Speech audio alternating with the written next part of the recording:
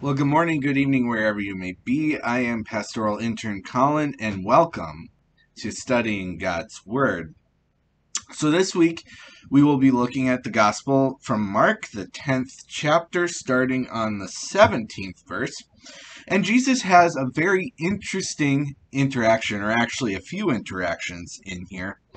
The first of which is with this rich man, and many questions come up, more than answers, I think, between this interaction between Jesus and this rich man. So we'll explore that, as well as Jesus interacting with his disciples. And again, it looks as though Jesus will give us more questions than answers, but also reassurance of grace. And then Jesus has a further interaction with the disciple Peter to kind of round out our gospel reading for today.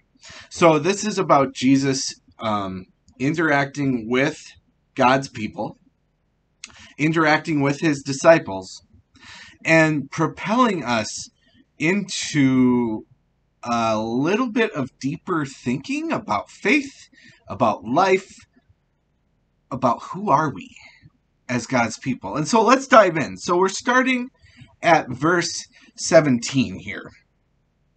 And Jesus is setting out on a journey, and this man runs up and kneels before him. And from context of the passage here, he would be considered a rich man. We don't know where his wealth is coming from because it just doesn't say.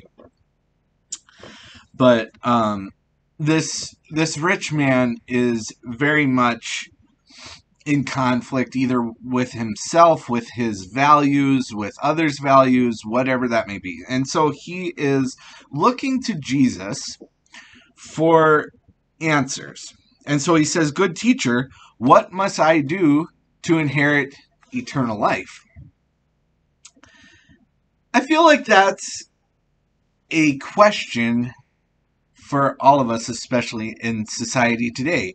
The "what must I do" question. What must I do to accomplish this? What must I do to accomplish that? What must I do to get that promotion at work?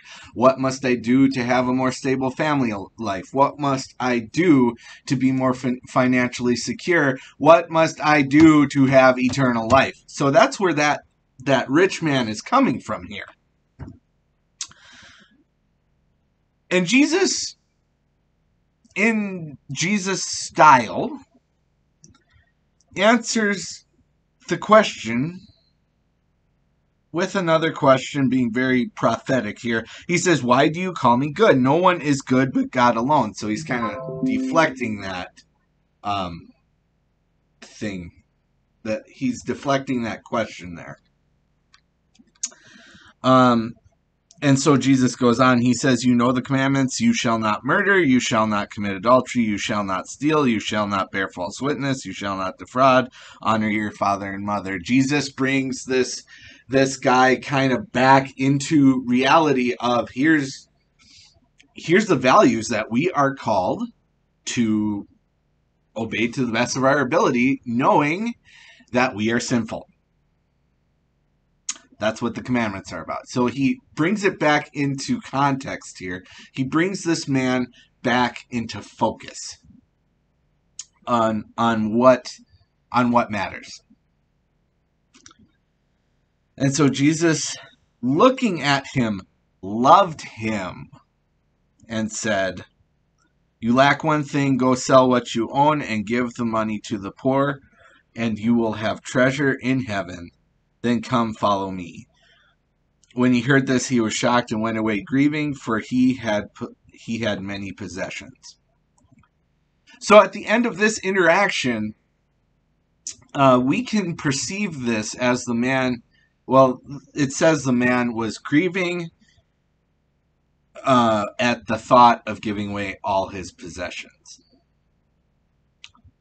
But there's one part that I think a lot of us, including myself at times, tend to skirt over. And that's in verse 21. It says, Jesus looking at him loved him. And then Jesus said these things. So Jesus never stopped loving this man from the point of starting this interaction to the end of this interaction.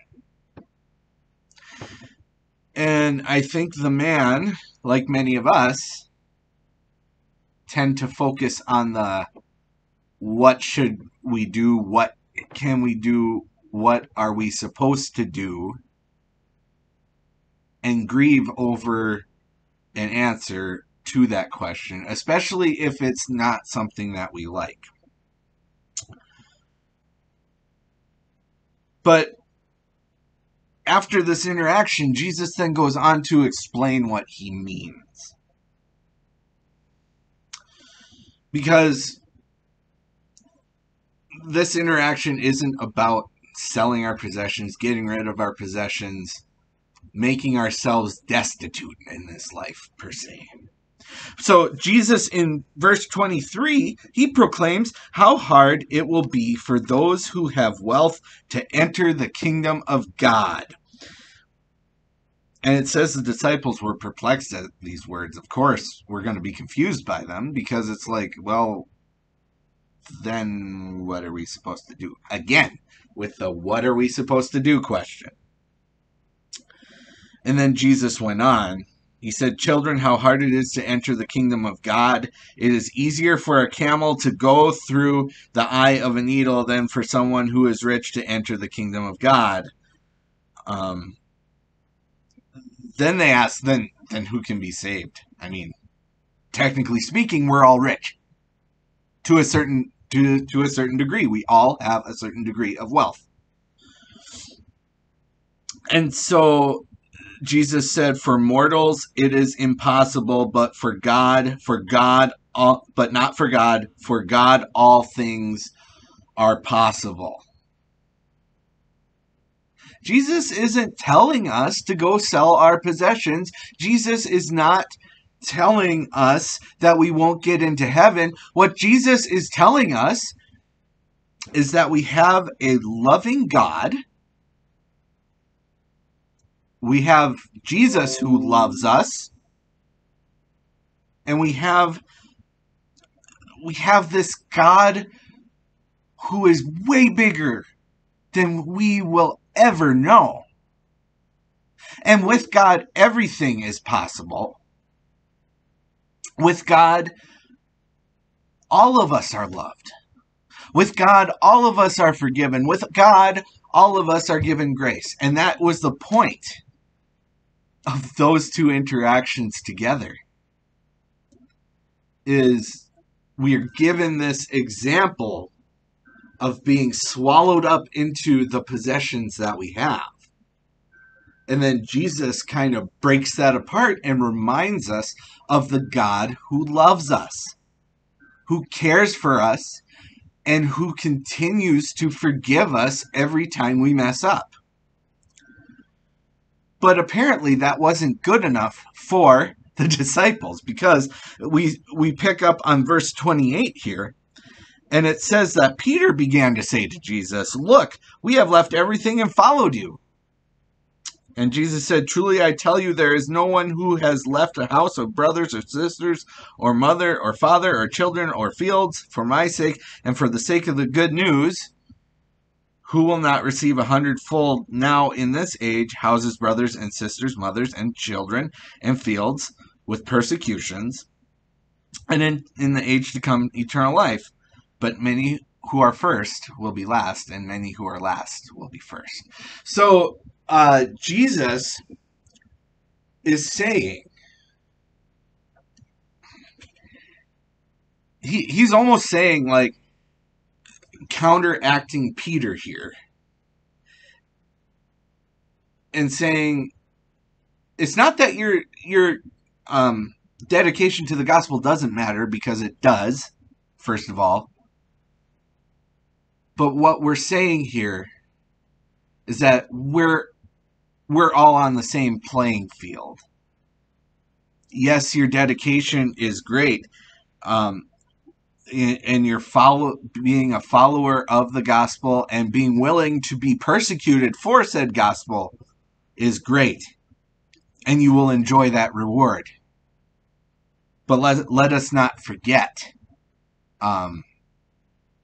the humbleness that the gospel is, the equity that the gospel provides.